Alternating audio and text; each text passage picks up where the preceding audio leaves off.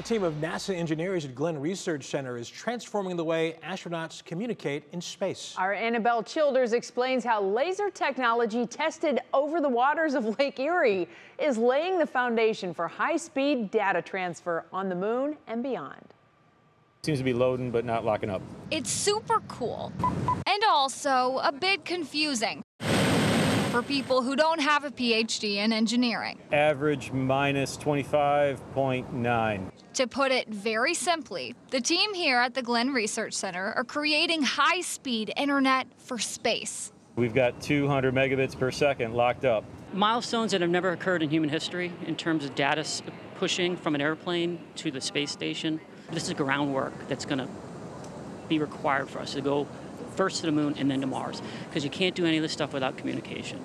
And we're solving that right now. The communication system relies on lasers, which rapidly transfer encrypted data and messages.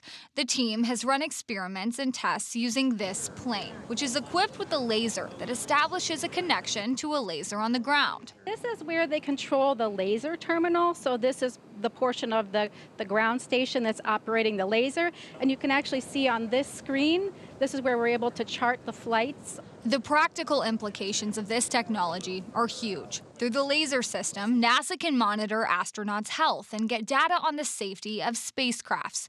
Already, the Glenn research team has used the laser to stream 4K video footage to the International Space Station. It's been an unbelievable ride, and to be on a mission this successful is rare. The scientists and researchers here say it's hard to express just how big of a milestone this is. They want Northeast Ohioans to take pride in the fact that this work is happening in their own backyards. Reporting at the Glenn Research Center, Annabelle Childers, 3 News. 4K video on the International Space Station. I'm still using an antenna at my house, so I think that's very telling. Eventually it'll make it to Shea Betsy. Sometime in the future, definitely. Right through NASA Glenn. All right, more.